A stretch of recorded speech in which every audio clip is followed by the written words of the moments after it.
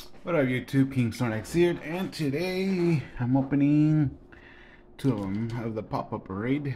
This is for my figurine playlist. Today we got Setsuna and Towa. I see that she actually put her name Higurashi. But alright, I'm gonna start off with this one right here, since this is I think the first one you technically see in the series. Alrighty, let's open it up and let's see what we got. Kind of like the packaging though, pop-up parade, because you know what you get. You literally see it, what you're gonna get. You're gonna second guess yourself, and you know the other ones you do get the drawing, you get the picture of it, but at least in this one you know exactly what you're getting. Here we go. Pop them out, and I see these guys have their swords separated, unlike their cousin. Have Setsuna in the back, and it's gonna be in a previous video. So if you haven't checked it out, go ahead and check it out.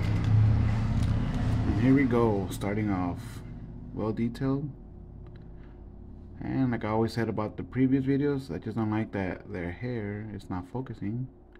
It is split. You can always see the little split in there. There you go. It's focusing on the father. Hey, the attention's not for the father, it's for the daughter today. But there she goes, and she has a sword, which I'm gonna end up putting out. I have no idea how it actually goes that she's carrying it. Is she just carrying it regularly? Yeah, I think she is. There's a sheath. There you go. Let's put her down. Where's the stand? Looks like she has a light blue stand.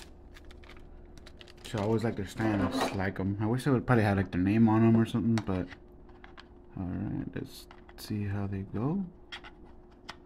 Oh, this one does. Oh, okay.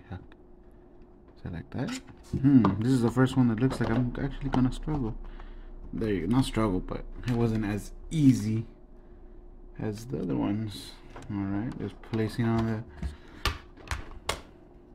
straight in the middle. Here we go. And I'm to move in the camera so you guys can get like the full detail of it. Maybe later on I'll buy one of those backgrounds that covers the whole background while I'm showing these. But yeah, this one is nice. Like every pop-up, it got some nice weight to it. The only thing, like I always say in every video of these pop-up parades, is don't really like the hair split. But this one so far is the best one, where you can't, it's not as obvious as it is like in Inuyasha and Kagome. Like the sword, comes separate, unlike what's her name? Inuyasha's daughter. But yeah, this one is nice. So far, I dig it. Let's move on to the sister. Here we go. Let me set this off to the side real quick. Zoom in back out real quick. And let's go. Move the trash out of the way. Let's go on to the sister. To the side.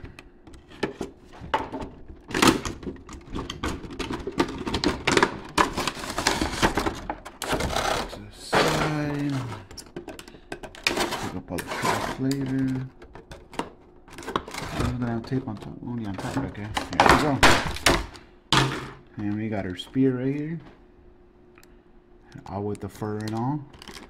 She got her father's fur, which kind of dig on that one. Ooh, it looks like she has her hair literally. Alrighty, she actually got. It's kind of cool because she represents more of Soshimaru. So her father has a purple mount, a darker purple, and she has a light purple. And I guess you could say that she got her whole father's personality more than the other one, probably because she was raised on Earth more. I like it because she has her father's coat. Also, I like that they have the red hair. And let's put on the hair piece. Try to put it on right. All these are better than some of the other ones. Some of you put them on and they will still fall off. And here we go with the hair, the thing I always tell you guys about. But on these ones, I feel like they try to mask it more than the other ones. The other ones just stand out like a sore thumb, to be 100% honest with you. And I find it funny that the spear is actually ripped through the plastic it has.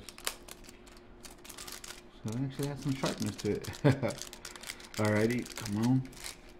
There we go. And I'm assuming it's just gonna, there you go, the hands are a little, you can, there you go. On to the revolving display.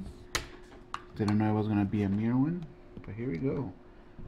Look at her. Actually, out of all the Inuyasha ones and Yashahime ones, kind of dig the two sisters. I feel like they try to hit the hair, you know, that's two different pieces more, and that I don't know, I feel more detailed on it.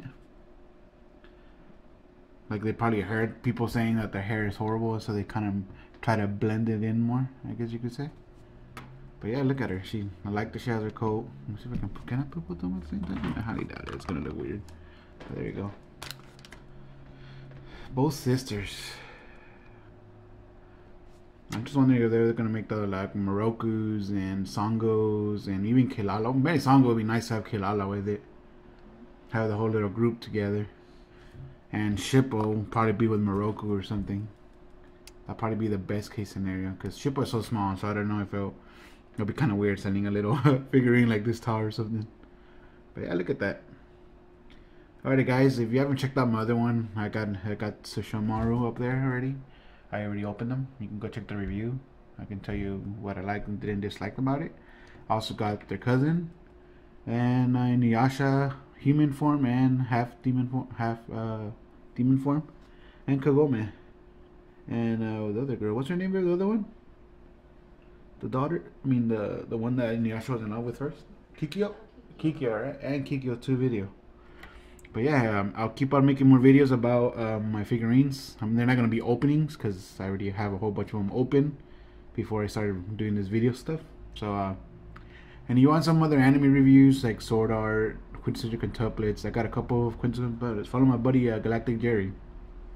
He has like more down detailed review. Mine are more like fast and to the point reviews. But alrighty guys, King Snorlax out. Don't forget to like, share, comment, subscribe, and everything.